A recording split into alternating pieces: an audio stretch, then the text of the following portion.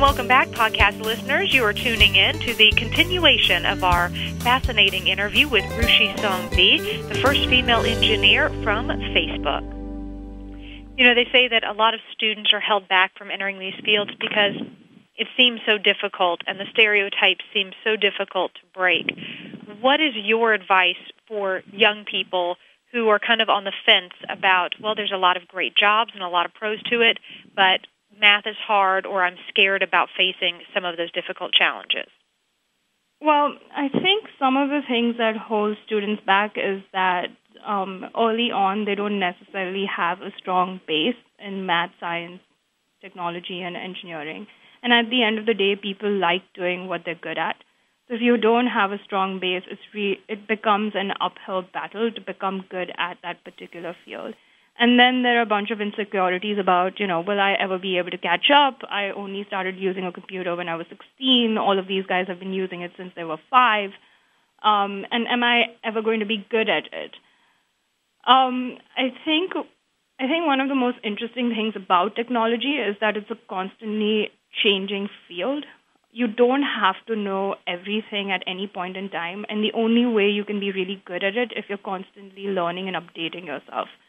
So there's plenty of opportunity to catch up. There's plenty of opportunity to learn about new things. For example, the iPhone didn't exist 10 years ago, but it existed in the last 5 years. And if you learned how to develop for the iPhone in the last 5 years, you'd be really good at your job. So I think the thing that I would say is that it's a constantly evolving field. You don't need to know everything, and you don't need to be at the same pace as everyone else, because you will always have the opportunity to learn something new and become really good at it.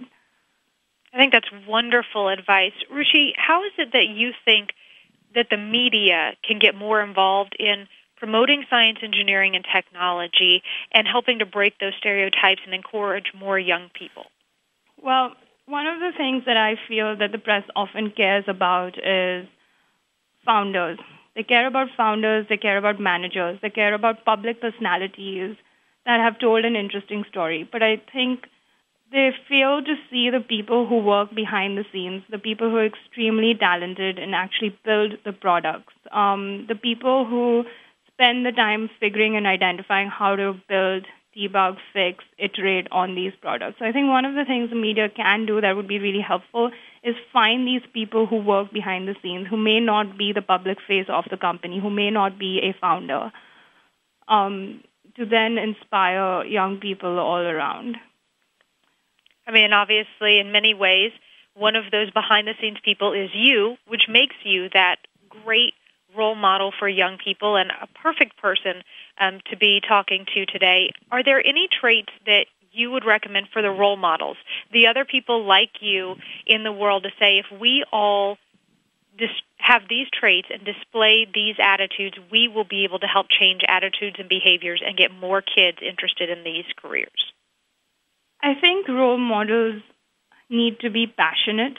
As role models who have been in the field and who have actually enjoyed the benefits of the field. For example, technology is an amazing place to work at. You earn an amazing salary and you have a fantastic life.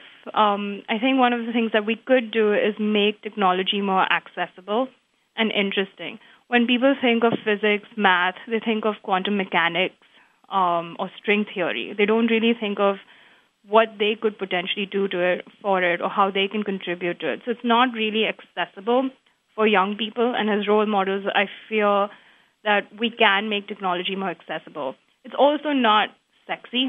It's not fun. It doesn't, you could study design and become a fashion designer. You could study literature and become a journalist. It's not tangible and sexy and fun for people around. And I think that we could also make a huge effort in rebranding it and explaining why it's sexy and why it's fun and why it's accessible. And the last thing I would say is that as people who gain traction and are able to contribute to the field and can be potential role models, their lives get really busy and they forget to be role models. Students don't know who to reach out to, so I think it's a prerogative of potential role models to reach out to students and convince them of why it's a worthy field. And in our final seconds, you said something really thrilling. We need to rebrand it to make it sexy and fun. So in the last 30 seconds, tell us, Ruchi, how you would rebrand it. Wow, that's a tough question. That would take years of work, not just 30 seconds of thinking.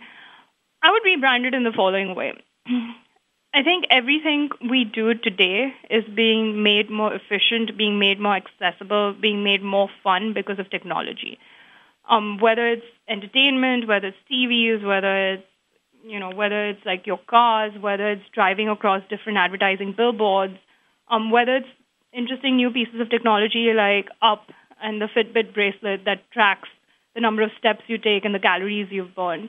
So everything is becoming more interesting, more efficient, more entertaining because of technology.